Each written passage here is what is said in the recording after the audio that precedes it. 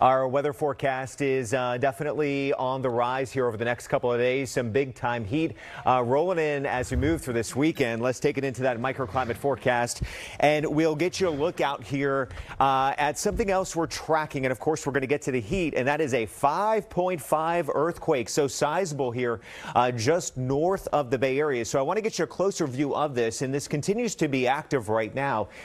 We have seen since 4:19 today at least 5 aftershocks ranging a 2.5 to a 3.0. This is all happening at Lake Almanor, and you can see all of these aftershocks pretty much in the same vicinity here as the main earthquake, a 5.5. This is all part of the Almanor fault zone, which coincidentally is tied here to the Mount Lawson volcano. Now, this was not big enough to cause any kind of eruption. The last eruption was back in the early 1900s, but this is noteworthy and one we're going to be watching here as we roll through tonight. All right, back here across the Bay Area, always a good reminder for us when we see any kind of sizable earthquake. Those simple tips here. Don't run out of a building when we get that earthquake. Falling debris, a top hazard. Hallways, not always the safest.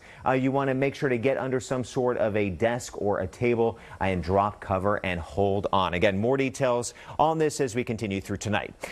Now, when it comes to our weather, we're going to see some huge changes. This area, high pressure right here, building in tomorrow, Saturday, Sunday, for some of the warmest stretch of weather we have seen all year long. So as we roll through tomorrow morning, temperatures here starting off in the 50s, so kind of a mild start. We've been so cold lately that 54 is going to feel real good to you there up towards the North Bay. San Francisco 52 and the East Bay 53. Daytime highs as we move through tomorrow, they are going to be warming up a solid 5 to 10 degrees. So down here in the South Bay, that's going to put us at 77 in San Jose. Down there to Morgan Hill and Gilroy will be in the low 80s. For the East Bay, 70 in Oakland. Then check it out, 80 in Walnut Creek, 83 Antioch, 79 in Pleasanton. Not quite widespread 80s here along the peninsula, but that's going to be a nice day for you in Palo Alto at 75. San Francisco, 68 in downtown. And the North Bay here, 85 in Clear Lake, 79 in Sonoma. So on the 7-day forecast, we get up to 75 here on Saturday in San Francisco. Sunday, just a slight chance of thunderstorms. Again, I wouldn't cancel plans over it. The bulk of that looks to be over the Sierra.